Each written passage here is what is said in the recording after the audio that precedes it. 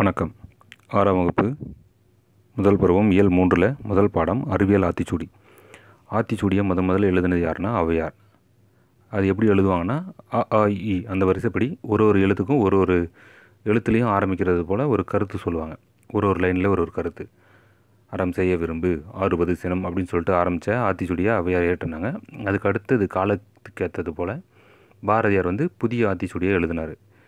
அதுக்கு அடுத்ததாக இவர் நெல்லை சு முத்து அப்படின்ற இந்த ஆத்திச்சூடி எழுதினவர் நெல்லை சு முத்து. இது அறிவியல் ஆத்திச்சூடி. இதில் இருக்கிற அந்த ஆலேருந்து வரைக்கும் ஒரு லைனும் ஒரு அறிவியல் கருத்தை சொல்லும். பாடத்துக்கு போகலாம். அறிவியல் சிந்தனைக்கொள், ஆய்வில் மூழ்கு, இயன்றவரை புரிந்துகொள், ஈடுபாட்டுடன் அணுகு, உண்மை கண்டறி, ஊக்கம் வெற்றி தரும். இந்த 6 லைன் பார்க்கலாம். அறிவியல் சிந்தனைக்கொள், நம்ம சிந்திக்கக்கூடிய சிந்தனை அறிவியல் சிந்தனையாக இருந்தால் அதுக்கு நமக்கு அந்த சிந்தனை மூலமாக நம்ம ஏதாவது ஒரு பொருளை கண்டுபிடிச்சி நம்ம ஃப்யூச்சருக்கு நம்மளுடைய வருங்கால சந்ததியருக்கு கொடுக்கலாம் அப்படின்னு சொல்லிட்டு சொல்கிறாரு. ஆய்வில் மூழ்கு, ஆய்வு ஏதாவது ஒரு பொருளை பற்றி ஆராய்ச்சி செஞ்சோன்னா அது அப்படியே அந்த இதில் டீப்பாக போனோன்னா தான் நமக்கு அதுக்கு உண்டான விடை கிடைக்கும். அதனால் ஆய்வில் மூழ்கு அப்படின்னு சொல்லிட்டு சொல்கிறாரு. இயன்றவரை புரிந்துகொள், நம்மளால் முடிஞ்ச வரைக்கும் இது இப்படி தான் வரும்னு சொல்லிட்டு கரெக்டாக புரிஞ்சுக்கணும் அப்படின்னு சொல்லிட்டு சொல்கிறாரு. ஈடுபாட்டுடன் அணுகு, அரைகுறையாக நம்ம ஏனோ தானோன்னு படிக்காமல் முழு ஈடுபாட்டோட அந்த அறிவியல் ஆய்வை நம்ம மேற்கொள்ள வேண்டும். உண்மை கண்டறி, உண்மை இந்த பொருள் எப்படி தயாரிச்சதுன்னா இது கரெக்டான இது, நம்மளா தப்பான விடையை நம்ம நினச்சிக்கிட்டு இதுதான் கரெக்டாக இருக்கும் அப்படின்னு சொல்லிட்டு போகக்கூடாது. இதுதான் உண்மைன்னா அதை ஆராய்ச்சி செஞ்சு பார்த்து இதுதான் உண்மை கரெக்டு அப்படின்னு சொல்லிட்டு நம்மளும் ஒரு ஆராய்ச்சி செஞ்சு பார்த்து கண்டுபிடிச்சிக்கணும். அரைகுறையாக கண்டுபிடிக்கக்கூடாது. ஊக்கம் வெற்றி தரும், நம்ம செய்யக்கூடிய முயற்சி கண்டிப்பாக வெற்றி தந்தே தீரும். அடுத்த 6 லைன். என்றும் அறிவியலே வெல்லும், ஏன் என்று கேள், ஐயம் தெளிந்து சொல், ஒருமித்து செயல்படு, ஓய்வற உழை, ஔடதமாம் அரும்பவம். என்றும் அறிவியலே வெல்லும், எப்பயுமே அறிவியல் பற்றி நம்ம எடுத்துக்கொள்ளக்கூடிய ஆராய்ச்சி வெற்றியை தான் தரும். ஏன் என்று கேள், அறிவியல் அறிஞர்கள் எல்லாமே எப்படின்னா ஏன், எதற்கு, எப்படி அந்த மாதிரி கேள்வி கேட்டு தன்னோட அறிவை வளர்த்துக்கிட்டவங்க தான். அதனால் எப்பயுமே கேள்வி கேட்க தயங்கக்கூடாதுன்னு சொல்கிறாரு. ஐயம் தெளிந்து சொல், அதாவது நீங்கள் ஒரு விஷயத்தை சொல்லும்போது ஐயம்னா பயமே இருக்கக்கூடாது. நீங்கள் சொல்லக்கூடிய விஷயம் உங்களுக்கு ஃபுல்லாக தெரிஞ்சிருந்தால் நீங்கள் தைரியமாக சொல்லலாம். அப்போ தான் அந்த பதில் ஈடுபடும். ஒருமித்து செயல்படு, ஒரு 4-5 பேர் குரூப்பில் இருக்கும்போது எல்லோரும் கூட சேர்ந்து செயல்படும். நீ தனியாக இண்டிவிஜுவலோட உங்களோட பெர்ஃபார்மன்ஸ் காமிச்சிங்கன்னா அது கொஞ்சம் வேஸ்ட் ஆகிடும். அதனால் நீங்கள் அவங்களோட கருத்து கேட்டால் அவங்களிலேருந்து உங்களுக்கு ஒரு ஐடியா கிடைக்கும்.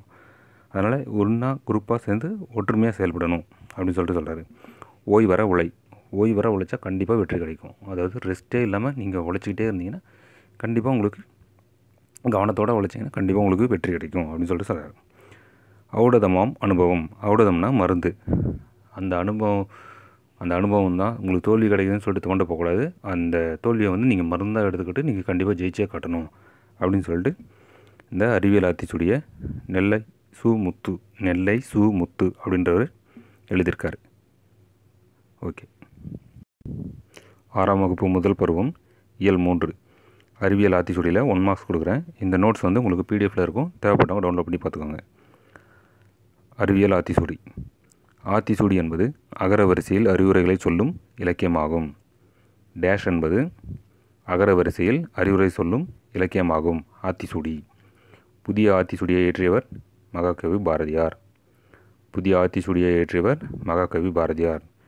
அறிவியல் ஆத்திச்சூடியை எழுதியவர் நெல்லை சு முத்து. அறிவியல் ஆத்திச்சூடியை எழுதியவர் நெல்லை சு முத்து. தம்மை ஒத்த அலைநிலையத்தில் சிந்திப்பவர் என அப்துல் கலாம் அவர்களால் போற்றப்பட்டவர் நெல்லை சு முத்து.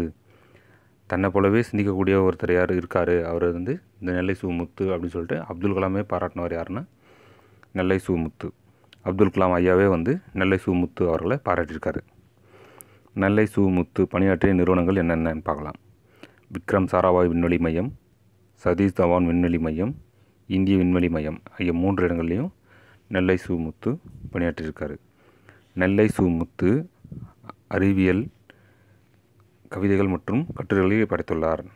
நெல்லை சு முத்து அறிவியல் கவிதைகள் மற்றும் கட்டுரைகளை படைத்துள்ளார். நெல்லை சு முத்து 80க்கும் மேற்பட்ட நூல்களை வெளியிட்டுள்ளார். நெல்லை சு முத்து 80க்கும் மேற்பட்ட நூல்களை வெளியிட்டுள்ளார். சரியான விடை எழுதுக. உடல் நோய்க்கு டேஸ் தேவை? ஔடதம் தேவை. உடல் நோய்க்கு ஔடதம் தேவை. நண்பர்களுடன் டேஸ் விளையாடு? ஒருமித்து விளையாடு. நண்பர்களுடன் ஒருமித்து விளையாடு. கண்டறி. கண்டு கூட்டல் அறி. கண்டறி. கண்டு கூட்டல் அறி. ஓய்வற. ஓய்வு கூட்டல் அற. ஓய்வற. ஓய்வு கூட்டல் அற. ஏன் கூட்டல் என்று ஏனென்று. ஏன் கூட்டல் என்று ஏனென்று. ஔடதம் கூட்டல் ஆம் ஔடதமாம். ஔடதம் கூட்டல் ஆம் ஔடதமாம். என்றும் அறிவியல் வெல்லும் என்கிறார் முத்து. என்றும் டேஸ் வெல்லும் என்கிறார் முத்து. என்றும் அறிவியல் வெல்லும் என்கிறார் முத்து. பொருள் தருக. இயன்றவரை. முடிந்தவரை. இயன்றவரை. முடிந்தவரை. ஒருமித்து. ஒன்றுபட்டு. ஒருமித்து. ஒன்றுபட்டு. ஔடதம். மருந்து. ஔடதம். மருந்து. ஆய்வு. ஆராய்ச்சி. ஆய்வு. ஆராய்ச்சி. ஐயம். சந்தேகம். ஐயம். சந்தேகம். அணுகு. நெருங்கு. அணுகு. நெருங்கு. ஊக்கம். தளரா முயற்சி. ஊக்கம். தளரா முயற்சி. எதிர்ச்சொல். அணுகு. விலகு. அணுகு. விலகு. ஊக்கம். சோர்வு. ஊக்கம். சோர்வு. ஐயம். தெளிவு. ஐயம். தெளிவு.